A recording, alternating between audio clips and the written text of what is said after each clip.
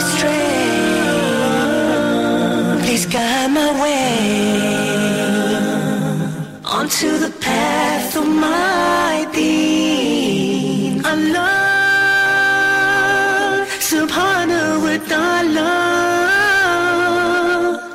Allah, I'm calling your name. Oh Allah. Assalamu alaikum wa rahmatullahi wa barakatuh. Welcome to another live episode of Let's Talk on your favorite channel, Huda TV. I'm your host, Arkham Rashid. In this episode, we will discuss how the Quran has affected our lives. So let's start off by welcoming our wonderful guest. Brother on my right hand side, if you can give us your name, where you're from, and a little bit about yourself, inshallah. Assalamu alaikum. My name is Bilal Abdullah. I live, work, and study in the great country of Egypt, and I'm happy to be with you once again here on Let's Talk. And we're always happy to have you on, Bilal Abdullah. Thank you. Brother next to him, if we can get your name, where you're from, and a little bit about yourself. I'm Omar Dunlap. I'm from Egypt, and I work as a part-time translator. And I always enjoy being here. And it's always wonderful having you on. Thank as you well. so much. Brother on this side, can you give us your name, where you're from, and a little bit about yourself? Go ahead, inshallah. My name is Idris, and I'm from America. I'm living here in Egypt, studying and teaching English at the same time. All right, Idris, once again, it's wonderful, having you on the show, having these conversations with you, almost at a weekly basis. It's always a pleasure. Yeah. Brother next to him, if you can give us your name, where you're from, and a little bit about yourself. Go ahead. Assalamu alaikum. My name's Ilyas Townsend. I'm from London. And I'm here in Egypt with my children, just trying to benefit all around, inshallah. Inshallah, it's wonderful having you on as well. So usually we gather here every week and we have a topic to discuss, and we have a wonderful conversation, and it usually ends before we even notice it. So let's start off with a simple question. How did the Quran affect your life? Bilal, if you can start us off, inshallah.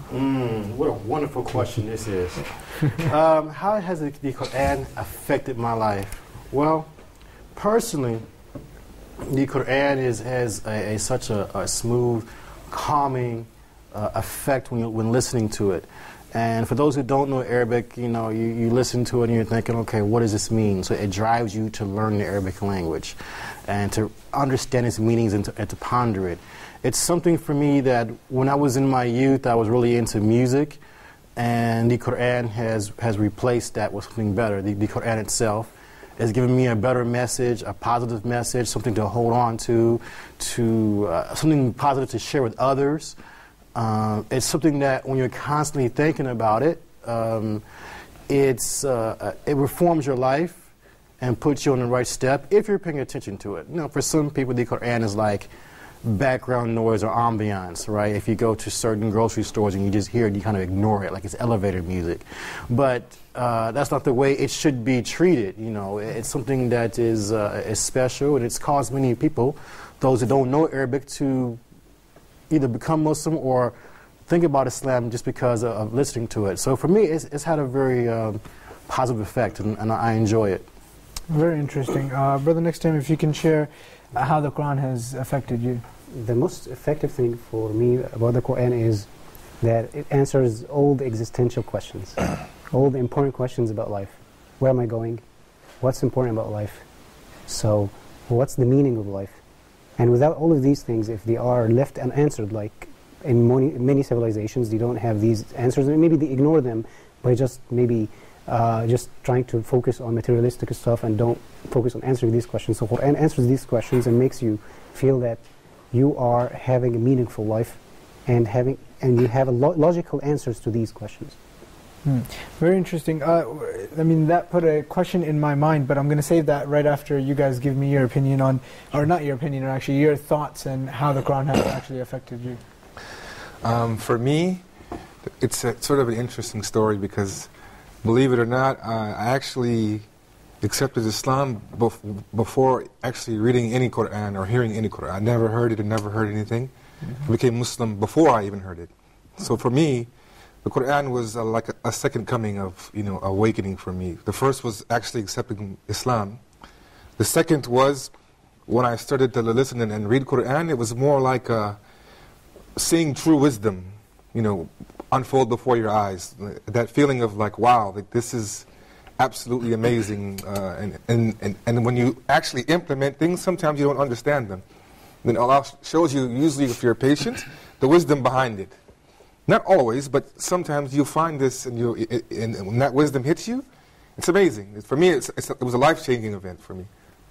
Actually starting, and then even more when I started learning in Arabic, it just takes it to a whole other level, you know. Now, I mean, we would get into the story behind your conversion and stuff, inshallah. Maybe we'll say that for another episode. Well, I was just thinking that sounds interesting, that how he said. I really want to hear that myself. Yeah, me too. Go ahead. You sparked an interest in all of the whole panel here. Everybody wants to hear what you have to say there, inshallah. Okay, we can save it for another time, inshallah. But somebody remind him of that story, inshallah. Yes, we can move on to Ilyas. How do you think the Quran has affected your life? I'm slightly different to Idris, but at the same time similar. The Quran played a big role in me accepting Islam. I never heard it in Arabic until I became a Muslim, I believe. I believe I heard it in Arabic afterwards, but I tried to read the translation. So before I became a Muslim, coming from a Christian background, there came a point in my life when I wanted to make a positive change and try to do something meaningful and worthwhile that would hopefully secure my afterlife, because that was the big motivation in me accepting Islam. So I was raised in a Christian home. So when it came that time, and I'd done a bit of research on world religions and decided that it was either Islam or remaining a Christian, I would try to spend maybe an hour a day, to the best of my ability, reading half an hour of the Bible and half an hour of the Quran. And there just came a point where I was just not interested in, that sounds slightly negative, but I wasn't interested in what the Bible was telling me. It just felt like stories, whereas the Quran, it actually felt like Allah was talking to me as an individual. So, I had like a personal relationship with it. And it soon became, 45 minutes of the Quran and 15 minutes of the Bible. Just you try and give it a little, try and give it a chance, but then eventually it just, it's like as soon as I read it, my heart was just open to Islam. And since that time, even before I was a Muslim, I had a copy of the Quran I was reading, and just learning a little bit of Arabic and listening to it in Arabic is it's different. There's no, even if you don't understand even if you don't understand what it means, like the feeling you get just from listening to it in Arabic languages, it just brings a softness and tranquility to your heart that you could listen to the music for days on end. You never have that same feeling, of fulfillment. So really, since that time of me becoming a Muslim, I've tried to follow the Quran, what the rulings and prohibitions, etc. To the best of my ability. I'm not perfect by any stretch of the imagination, but it's had a great impact on my life in all aspects. The way I speak, the way I carry myself, it just goes hand in hand with Islam, obviously, and has had a profound effect on me. Well, before I actually ask my next question, I just wanted to comment that Ilyas, when he was speaking right now, that was one of those humming nasheed moments. Somebody's gonna cut his answer and then put it into those videos they have on YouTube when the speaker's speaking, they have the nasheed in the background, and then Ilyas is talking and I was reading 30 minutes a day, 30 minutes of the Bible. It's one of those moments. Oh, look, if they advertise on YouTube, I want some of that cut as well, man. All right, so basically what obviously we all believe that the Quran, you can extract from it for your daily lives in terms of ritualistic practices, in terms of social practices, in any aspect of your life. But the question is, do you actually extract it? Do you actually extract from the Quran when it comes to your social life? Now we know we take prayers and fasting and what's haram from the Quran. But what about when it comes to your behavior with people? What about, do we actually look at the Quran and extract from the Quran and follow the lessons that are in the Quran from this? So we'll start off with, do we actually extract it personally? And why do we think people won't extract it? Or why is there a lack of extracting social rulings from the Quran and just ritualistic rulings? All right, Bilal, let's start with you, inshallah. What a massive question that is. Okay. Yeah, I do. I mean, the Quran has a lot to say about our behavior as people, and the Quran also points to the Sunnah of the Prophet ﷺ. So that goes hand in hand. You know, I try to the best of my ability to use the Quran to shape my behavior. I fall short. You know, if I gave myself a scorecard, I may say I'm 50-50. Today I may be 30-70. I don't know. You know, but my heart is in the right place. But yeah, when you read the Quran, it is telling you how to be as a person. Like, I think if someone can remind me, there's an ayah in Surah Al-Hujurat is talking about name calling of people. Talking about one group was do not have a bad name for another group, because it may be that they are better than you. You know, it's very easy as a human being to feel arrogant for some reason over another person, because of your skin color, your nationality, what your passport says, your money, maybe your intelligence or your perceived intelligence, or whatever the case may be. It's very easy for the son of man to slip into arrogance, you know. And so I try to remember what Allah has said in regards to my behavior, while at the same time falling short. I think we can extract from the Quran how to be better people and how to treat others better, because it's part of our dawah. You know, you don't have to say, hey, be Muslim. You know, people come and say, hey, I noticed that you're not like everyone else at the office. What is different about you, man? Were you raised like this or that? And you explain to the person, no, I'm Muslim, and the Quran says this and that. What's the Quran? And it goes on from there, right? Unfortunately, not all of us are like that, but the attempt is there. And yes, we can extract how to be better people from the Quran. Yeah, and I think actions are probably the best way to preach your religion to anybody. I mean, we have brothers that, for example, I have a friend who doesn't attend the Christmas parties at his school that he works in. And, you know, people might ask him, like, you know, why are you sitting in the corner on your phone? Why aren't you joining us for the Christmas party? But, you know, this is a form of dawah. Then he can speak to them and tell them, like, you know, this is what happens in the religion of Islam. This is how we do things. But this is a form of dawah in itself, just by a simple act of, you know, not attending the Christmas party. The second I tried, it didn't work. The second part of the question we'll save for after we go through everybody's thoughts, which was, why do you think people don't extract their the social aspect of their life from the Quran? That part was saved. So Umar, if we can go to you. This part is not to be answered now. You can if you want. Yeah. Okay. So I want actually to answer this. Sure, of course. I think the first point for people who are driven away from Quran is the way we deal with the Quran. I think maybe it's going to be shocking what I'm going to say, but the only book on earth that people read without understanding is Quran. Nobody on earth can read a book and you can ask him, are you going to read this book by understanding or not understanding? But we do this with the Quran. We do this maybe in Ramadan, for instance. It's the first time I actually thought about that as well. It's true. SubhanAllah. It's so true. There's no other book that somebody, you know, you don't ask somebody, do you understand Arabic? Like if somebody's reading an English book, you don't say, do you understand English? He's not reading the book. No, that's not true though. The same thing with the Bible. There's something with the Bible. Yeah. You know. No, maybe not on the level of the Quran. But at least the Bible's in the language you understand. You don't find, for example, Italians reading an English Bible. Well, the problem is, especially in African American communities, and also Caucasian as well, but I'm African American, so I'm speaking from that perspective. A very high value is placed on the King James Version of the Bible, and so the English is very old English, and people don't readily understand it. You know, and it's also a big problem. The meanings. But they understand the words that are on the paper. They just don't understand what was meant and what's being conveyed. They know, like if they read, thou shalt not kill, they know that it means don't kill. But if I read it in Hindi, I have no idea what I'm saying. But there's another... Well, I've met people who are on both sides of it. Some, they say they read it and you understand, and others who don't. Because some verses are very tricky to read, even in the Bible in Old English. But I think I think what Arkham is getting at here is a person would learn how to read Arabic, can read the Quran and not understand any... Or not much. You cannot understand anything. Now, there's something very important that we need to remind the viewers and mention to the viewers and make sure that we clarify this point, is that not to stop reading the Quran just because you don't understand it, because the Quran itself, just by reading it, it's an act of worship. So unlike other books, whereas just by reading it, it won't be an act of worship, but just the words in the Quran, because they're the words of God, just by recitation of the words, you get rewarded. And we all know the hadith of the Prophet ﷺ where he said, each letter that you read of the Quran, you get tenfold of reward.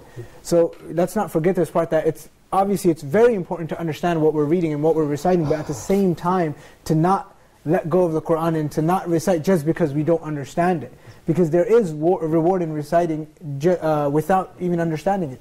And this is, not only do you get reward, but this is, you have to do it. You have to recite Qur'an. So whether or not you understand Surah Fatiha or not, you have to recite it in your prayer. It's not okay, I don't understand Surah Fatiha, I'm going to read it in English in my prayer. It doesn't work like that. Yeah, of course. That's what we're getting at. Meaning, in order for you to extract social aspects of your life, and just more than what's halal and what's haram, just more than the basic understanding of every single Muslim, this is where it comes in, that you need to understand the language of the Qur'an, you need to understand the language that God has sent His rules in. I'm going to let you continue, Omar, before I take more of your time. Go ahead. No, actually, I said most of what I want to say, that we don't focus on the meaning. And I don't mean that we have to read all the time tafsir and interpretations all the time, and of course that's important. But we have to leave for ourselves a point of contemplation. Like, I think for myself, and I heard this from some of the scholars, that every chapter in the Quran, or every surah, has a certain message. Maybe you can think that the beginning of the surah and in the beginning maybe Allah is saying rules, and in the middle there is a story of one of the prophets, and in the end maybe something related to the orders to the prophet to do certain things. You can think that they are not related. But for me, I think the role of the one who is reading the Qur'an is to have the link between all of these verses in the surah. I don't mean for people to go and make up stuff, but I mean that the most important thing, yes, Qur'an talks to our logic, but this is not the only thing. Qur'an also talks to our emotions, because we are human beings. We have to love something in order to go and apply what it tells you. So this is what I wanted to say. All right, I'm going to move over to this side. Idris, some of your thoughts on this, and then we'll ask Ilyas as well. Yeah, as regards to the first point, for me, I implement a lot, and a lot of from the Quran in my personal behavior. MashaAllah. In the sense that it's not that I'm conscious of doing it, but it's been over a period of doing it. New Muslims don't do it because it's not something that they're used to, and they're going through a big change. But over time, it was because of my teacher, Sheikh Jafar Idris. Shout outs. Okay. So he taught me a lot of tarbiyah, and over time it became something that you realize, and it affects you, and when something happens, you may want to act a certain way, but the Quran is something that pulls you back and says, don't do that. So and you know why. So this is sort of how you implement things from the Quran in your life. Especially for me, because before I was Muslim, I was a completely different person. I mean, not very good person at all. Very, very, very mean and living a stupid life. So for me, the Quran and Islam has changed me from night to day. So, and I mean, this reminds me of a point that many scholars say, is that always, constantly, allow your tongue to do dhikr Allah, the remembrance of Allah. And it relates to this because, for example, if you're practicing what the Quran says, then when you're about to go off track, the Quran will pull you back. Yes. In the same way, when you're constantly making dhikr, when you're saying Subhanallah, La ilaha illallah, when you're constantly remembering Allah subhanahu wa ta'ala, at the time of death, it will be very easy on your tongue. It won't be something foreign. It won't be something foreign. Sorry, what were you saying? It has to be a habit, because if you don't, this is something we talked about during one of the Gates of Goodness shows, is about how you need to make it a habit, the dhikr of Allah, because it's not something that you think whenever the Malak al-Maut comes, the angel of death comes, you're going to be, oh, wait a minute. You're going to be in a state of, dismay and terror. Yeah, and the thing that confusion. The thing that you feel most comfortable with, that's what's going to come to your mind. Some people sing songs, some people do a lot of things because this is what they're used to doing. They don't have the dhikr of Allah, they're not used to doing it. Ilyas, I'm going to go to you. Just before we go to Ilyas and get his thoughts on this, we're going to watch a short video clip, so stay tuned. Perfect my eyes and I praise. Subhanallahi wa bihamdihi. Subhanallahi. How perfect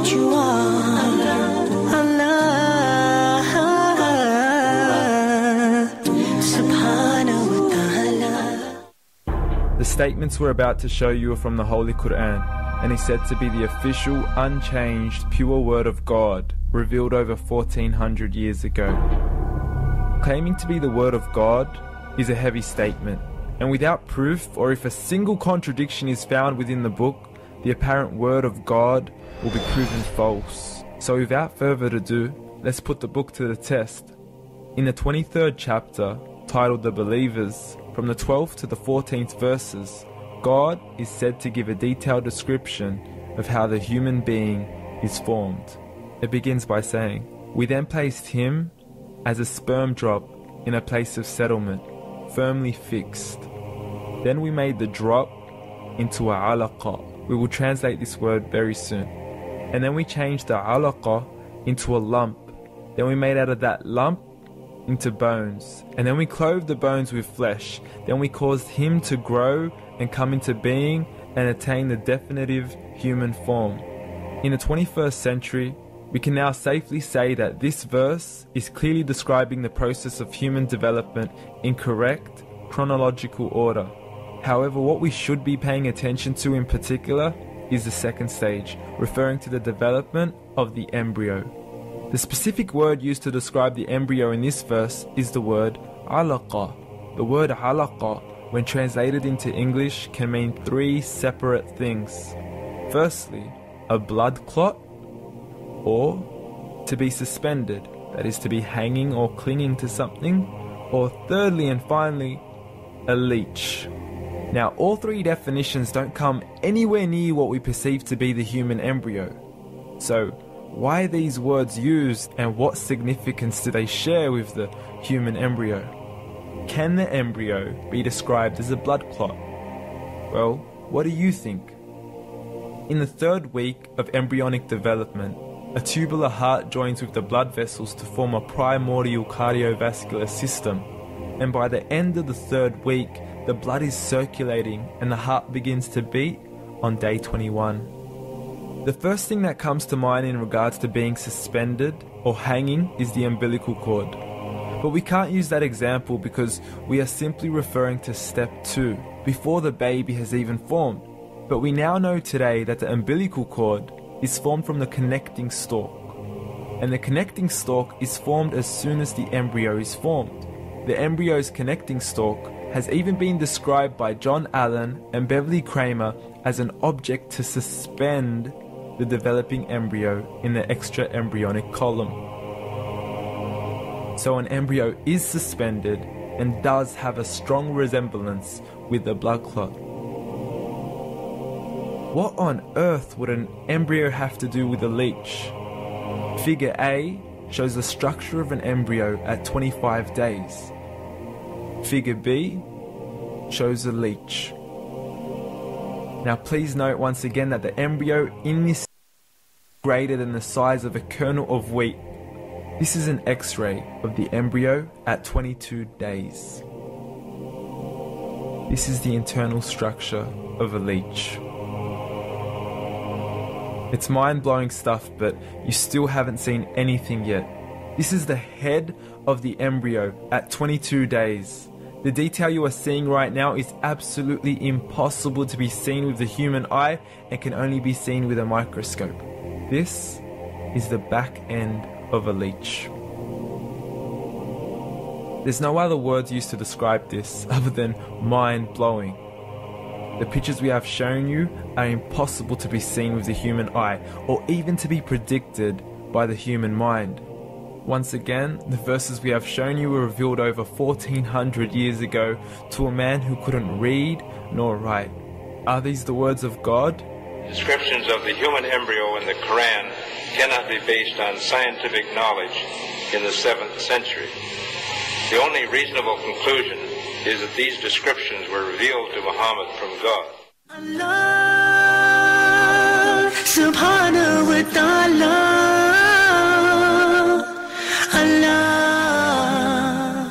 Welcome back. I hope you guys enjoyed that short video clip. Now, Ilyas, before the break we were speaking about how the Quran has affected us in terms of socially and in terms of ritualistically, and we said obviously we're supposed to extract our social and our ritualistic worship from the Qur'an. And many times it's not done. So, I mean, it was a two-part question. The first one was, personally, do you use the Qur'an? And the second part is, why do you think people don't extract their social life from the Qur'an? First and foremost, me personally, I mean, I try to do the best of my ability, and I'm not perfect, but I try, you know.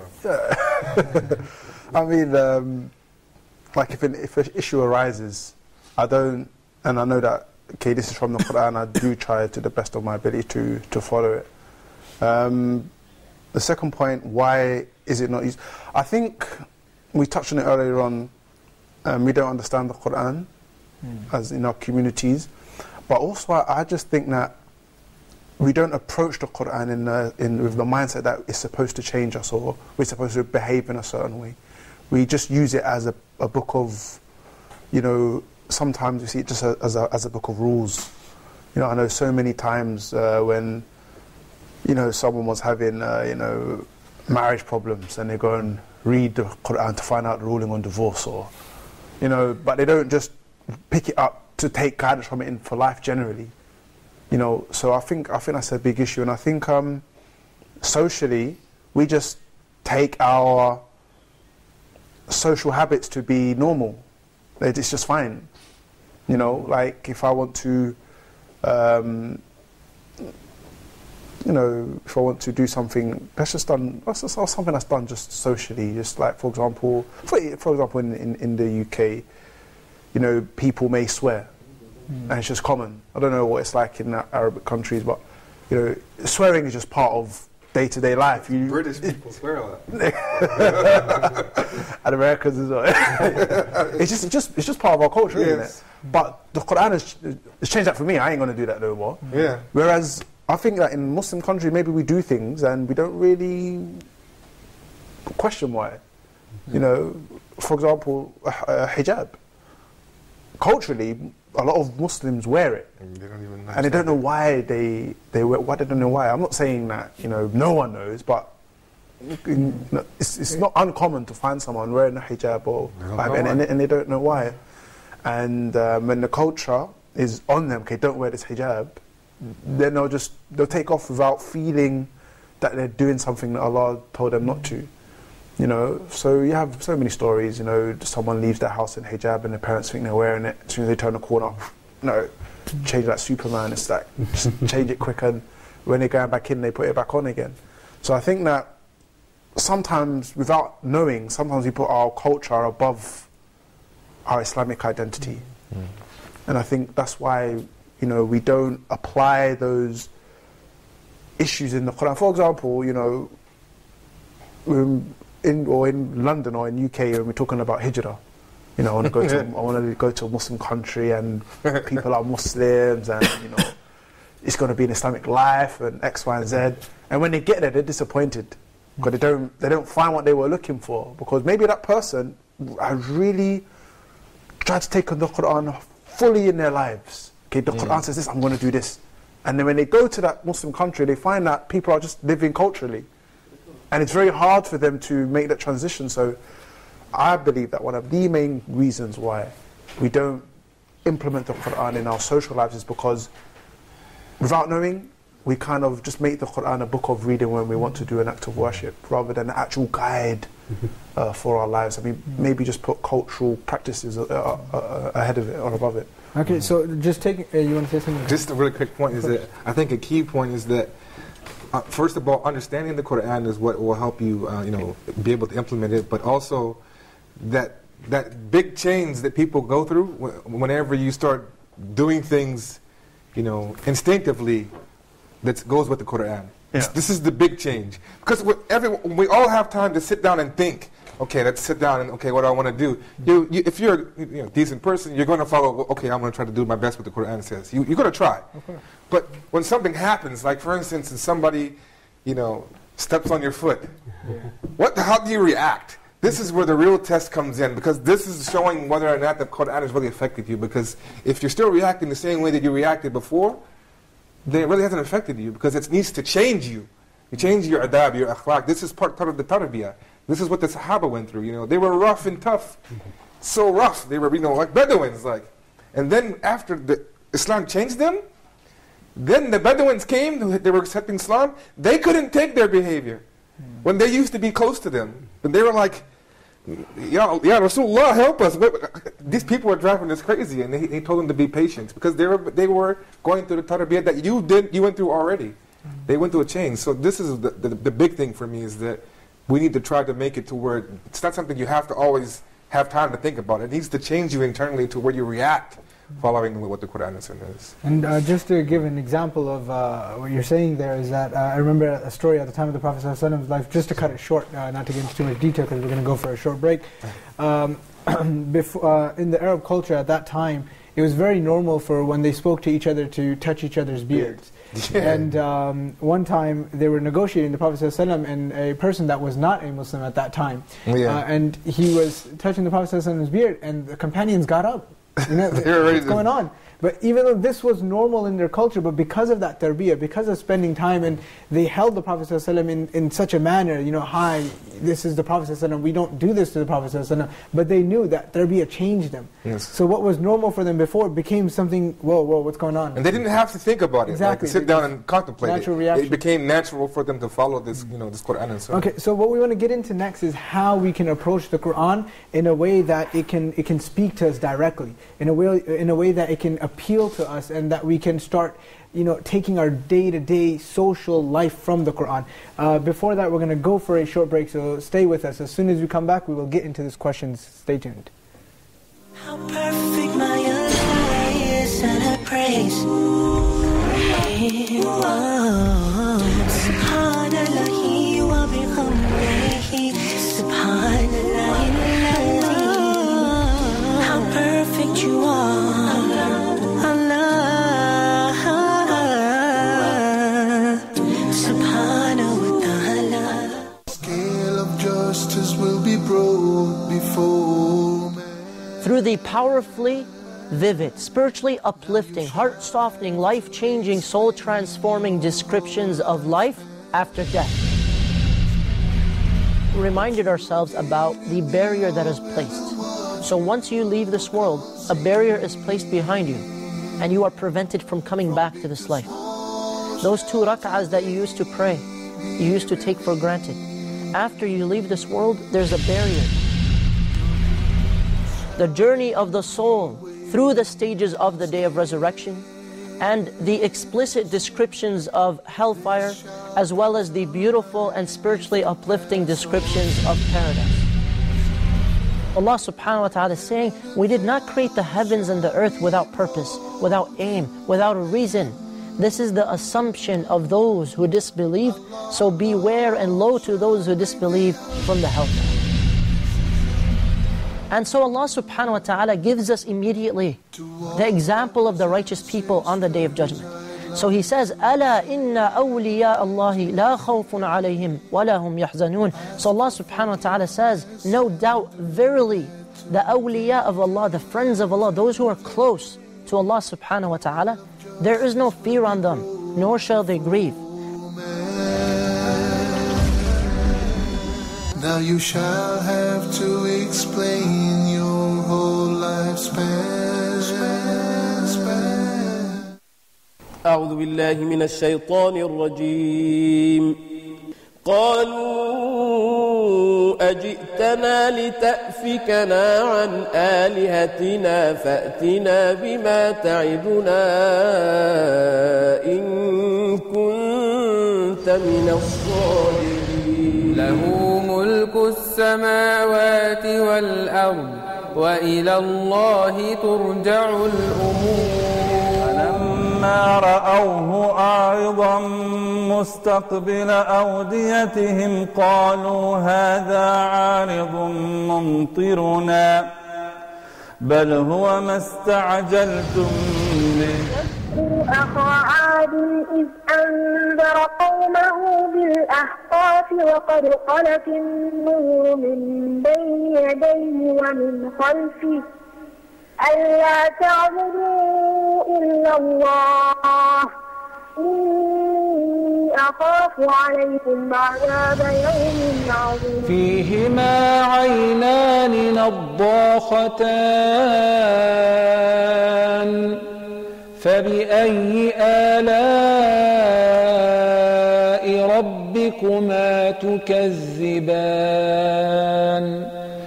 فيهما فاكهة ونخل ورمان فبأي آلاء ربكما تكذبان بلى فهل يهلك إلا القوم الفاسقون. Sent from Allah to an angel then to man. That man was Muhammad, the best of creation. Allah subhanahu wa ta'ala.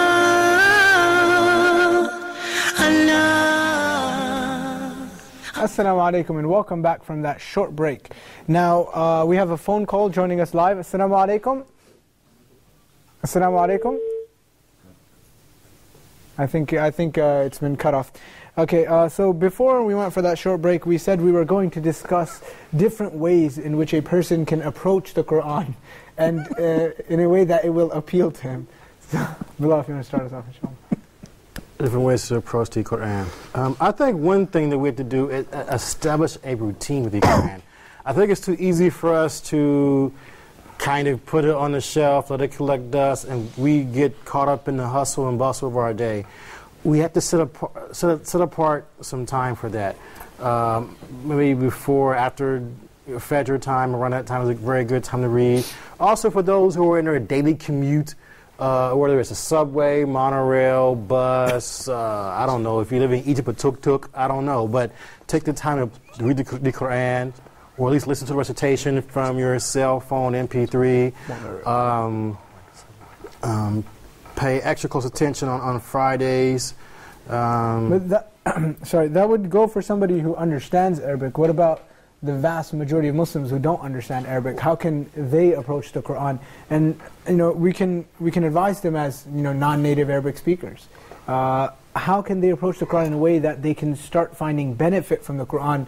Obviously, aside from reward. Now, don't get me wrong, obviously there's benefit in reciting the Quran. We're trying to speak about how we can actually understand the Quran, or understand somewhat of the Quran, so we can extract our behavior from the Quran. We do, generally, Muslims speaking, understand the basic rules in the Quran. Prayer, what's haram, what you can't eat. The general things we understand, but what about how we behave? That's what we want to focus on here. So, Bilal, as a non-native speaker, how do you think that you can advise others to extract benefit from it? Well, I think those who have not yet found the opportunity to study and learn the Arabic language, as I know many people who are in that situation, they usually carry a companion Arabic, English, Quran, or wherever their native language is. It could be Somali, and whatever the case may be, and apply the same techniques that I was talking about. But also, one of the things that I find very enjoyable is the study of the Arabic language. And I think the activity of studying these aspects of the religion keep you engaged with it, right? Because I don't really know how possible it is for an individual to say, okay, I just became Muslim, I'm Muslim now, that's it. And they don't engage in any activity to draw them closer to religion, like in regards to learning Quran with someone who knows, studying the Arabic language. It's a connection to your community in your local area. They help, because if you just say, okay, I became Muslim on Monday, but I went back to my old life on Tuesday, by Wednesday, there's a chance that you may not be Muslim again, or you just be somebody who's just Muslim in name. And that's a real danger for a lot of people in a lot of communities around the United States and probably the UK as well, that the way to stay connected to the Quran is to also be connected to the people of the Quran who study and read it also. Being around, keeping good friends who will pull you into the desire to learn more and to study. Those who are actively engaged in those activities. Because if you're just going to be in the same lane as you were before, then there's no way you can get connected to the Quran. You know. So. Okay. So I'm going to write 2 points from you, inshallah. I'm going to write the first one, which is try to keep some sort of translation to your language. So when you do recite your daily dose of Quran or your weekly dose, or whenever you recite Quran, you have at least a few ayahs that you can ponder upon, read their translation and try to understand it. And the second point I'm going to write from you is that try to make an effort to learn Arabic. Yes. It's very understandable that not every single person is going to get the chance to go to an Arabic institute, of course. And being connected to a community with people that are helping you to acclimate to Islam and to the Quran. Because, you know, you have people who, I've advised somebody before, somebody became Muslim taking a shahada over the phone. But the nearest masjid is like 100 miles away. They can't go there. I've told people personally, listen, it may be a hardship, but you should think about moving to a community so that you can be close to other Muslims, so that you can have access to study and learn and read and have a mentor.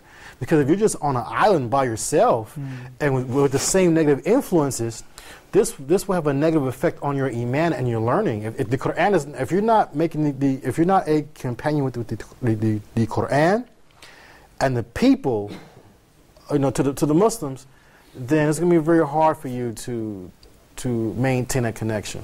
Okay, so obviously making an effort to learn Arabic, and we said that not every single person is going to get the opportunity to go to an Arabic institute, to go to an Arab country to study Arabic. However, you can make somewhat of an effort in your local community, find out maybe there's some classes, or maybe even self-study. There's many online institutes and many online programs for you to start, you know, studying. The important thing is to take the initiative and begin studying.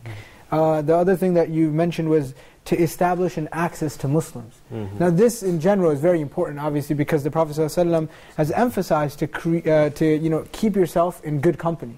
It's very important for you to keep good company. So if you surround yourself by Muslims, if you're going to the masjid 5 times a day, regardless where you're living, you'll have this daily, you know, you're meeting Muslims, you'll see people reading Quran, you might sit down, okay, there's a 5-minute speech, let me sit down, let's see what he's talking about. You learn something here, learn something there. It's that companionship that you're creating. And obviously, like Bilal said, not everybody lives near a masjid. Not everybody lives near an Islamic center. Not everybody has access to scholars. Not everybody has access. But now, you need to make decisions. Okay, can I move closer to where there's a masjid? You know, many times people don't realize when they look for a house, especially in the West, the last thing that comes to their mind is, let's see where the masjid is located. That should be the first thing. How far is this from an Islamic school? How far is this from a masjid? You know, when you're with the realtor, all right, what's the nearest mosque to you? What's the nearest mosque to this location? That's a very important part of choosing your house. How close is it to the masjid? Umar, I'm going to go over to you, inshallah. What's your thoughts on this? My thoughts are that we follow the footsteps of the companions when they approached the Quran, which is maybe completely different from our way. We maybe focus not only on, like I said before, reading without understanding sometimes, but sometimes we focus on memorization, which is very important, but we make it a priority. As I want to finish so fast, and I don't focus on something which the companion did do, which is that they used to understand only 10 verses and to apply them, and after that they go to next 10 verses. What if we did this? I think we're going to change the whole environment. Why? Because now, as you said in the beginning, the action is the most important thing. Not only that I can speak and tell people that Islam says this and so and so and so and so. So this is, maybe that's why the companions are the best people who, after the prophets. Why? Because they did this approach. Not that we want to understand every single thing. Maybe we're going to overwhelm ourselves also. And this is not practical. So I just understand these first 10 verses, what Allah wants to tell me, and I apply them. After I apply them, go to the next step. Yeah, and that's completely connected with the points that we mentioned before. For example, if you have a translation of the Quran, you find something new, something that you didn't know about. Now, instead of just moving on to the next part and pondering upon a different verse, what about applying this verse? You just moved on to it and just, okay, now that's new information. Apply it. Try your best to apply it, actually. Idris, I'm going to come over to you, inshallah. For me, I won't take a lot of time, but for me, I think the most practical way of this is sort of including what they said, but in my own way, I think if you want to learn how to implement the Quran in your behavior and stuff, the best and most important way is to read the seerah. If you want to know how to implement the Quran, look how Muhammad sallallahu alaihi wasallam implemented the Quran in his behavior. If you follow his behavior, do what he did, you can't go wrong. So for me, even if you don't understand the Quran, follow what he did. He's showing you what the Quran says, whether you understand it or not. You don't have to understand it. Just follow what he did. He's telling you what he's doing because from the Quran and Sunnah. It's wahy. So follow him, and whether you understand it or not, you'll be a winner. So. Yeah. And that's very important, because many times you see people saying, well, I've never heard of that in the Quran. Well, the Sunnah is there. The Sunnah tells you how the Prophet ﷺ applied that ruling from the Quran. That's what the Sunnah is for. In many verses in the Quran, Allah subhanahu wa ta'ala tells us that the Prophet ﷺ was sent to clarify the Quran. He was sent to explain the Quran. There are words in the Quran such as salah. How do we know how to pray? From the Prophet ﷺ, he showed us how to pray. Ilyas, inshallah, your opinions on this? I would say one of the best ways we can implement the Quran in our lives is really to try to recreate the Iman rush. I mean, for example, when I first accepted Islam, I mean, if the Quran told me to, set my hair on fire, I would have done it. Because you just have that point where it's true, you have that point where Islam is everything. Being a good Muslim is everything to you, and maybe years down the line you don't have that feeling anymore. I wish I still had it. I wish I still had it. I don't have that anymore. So I would say really we just need to try to nurture the Iman that we have, and always never take it for granted, because you don't realize the value of it until it's gone, or until it's lacking something that it had before. Secondly, I would like to add that so one of the best ways to read the Quran is reading a book other than the Quran. For example, we're talking about manners and social behavior. For example, a book like Riyadh al-Salihin, which is, I just think that book's amazing, from your actions of your heart, in terms of actual haram actions, halal actions, rewards for this and that. It's an encyclopedia of, manners essentially. So a book like that, or a book that really just clarifies on how to do something. Idris mentioned, how do you act if someone steps on your foot? So, you're going to have a chapter Riyadh al-Salihin that focuses on anger. And Quranic ayat and ahadith of the Prophet sallallahu alaihi wasallam. So I think selected reading on books about the Quran is also a good way of approaching the Quran in a different mindset, because you may have a book on, for example, tafsir, that explains a whole surah, but then so the next time maybe you read or hear that surah, you'll approach it differently, because you understand slightly more about what's being said by Allah subhanahu wa ta'ala. So for me personally, those are two key factors. And the first point that you mentioned, I think that's a point that many of us have lost, which is complete obedience to Allah subhanahu wa ta'ala. Many times you find a command from the Quran or from the Sunnah of the Prophet ﷺ, and you say, well, that doesn't completely make sense to me, or I don't agree with that. But when you hear something from Allah subhanahu wa ta'ala, from the Prophet ﷺ, and you obey it, whether it makes sense to you or not, and you constantly do this creates that Iman rush. This creates that, you're ready to do whatever Allah subhanahu wa ta'ala tells you to do, whether or not it makes sense to you or not. Because your understanding is confined by the walls that you created. It's confined by the society that surrounds you. So Allah subhanahu wa ta'ala, He knows what's best for you. He knows better than society. He knows better than even your parents can tell you. Your parents obviously want the best for you, to the best of their ability. And imagine Allah subhanahu wa ta'ala wanting the best for you to the best of His ability. The last thing I want to comment on is the last point that you mentioned was reading other materials. I think this is very important, about reading materials that explain, or actually we can say that give you some sort of a visual of how to apply these rules that are mentioned in the Quran. Because books like Riyadh al-Salihin, for example, when it covers anger, it would have, it was different stories and situations, and then it'll give you ayats and hadith of the Prophet ﷺ telling you, well, you're not supposed to get angry like this, you're supposed to control your anger. So it will explain and clarify and help you visualize the commands from Allah subhanahu wa ta'ala through the Qur'an and through His Prophet sallallahu alaihi wasallam. With that being said, this brings us to the end of the episode, so I want to thank all of you guys here for giving us this wonderful conversation here today. Dear viewers, I want to thank you for joining us for another episode of Let's Talk. We hope to see you on many more episodes. Don't forget to call in on any of our episodes and join our conversation. And until then, may Allah subhanahu wa ta'ala bless us all. Assalamu alaikum wa rahmatullahi wa barakatuh. Perfect my Allah is, and I praise Him. Subhanallah wa bihamdihi. Subhanallah.